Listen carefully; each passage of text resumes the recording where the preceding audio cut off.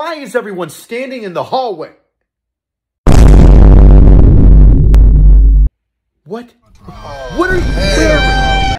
It's not even Halloween yet, and you're already dressed up like some sort of weird, sexy, anime kitty wannabe furry person? You look like that creepy girl from The Ring turned into a thot. You look like the failed, sexy attempt of a drowned man.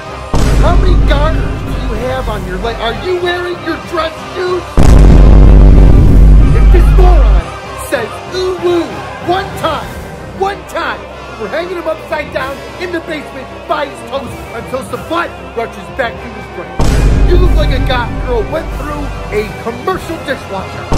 No makeup, no angst, just a sad teenager going through a phase. Have I ever seen a man dress up like a woman in the barracks? Yes. Horrible wigs? Yes.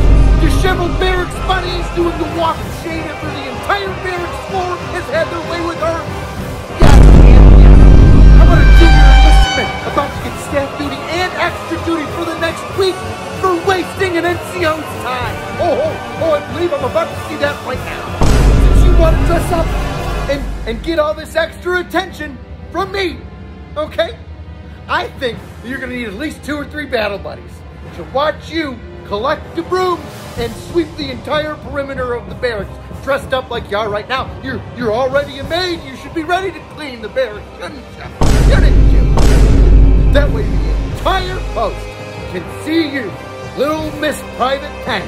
I can't wait to get calls from passersby just asking who the freaking little honey is in the numbers sweeping up around the barracks. And you can bet your booties that you're going to be doing it well into the night. So you better tell your friends to grab some flashlights. Grab the red lenses while you're at it. We'll make a rave.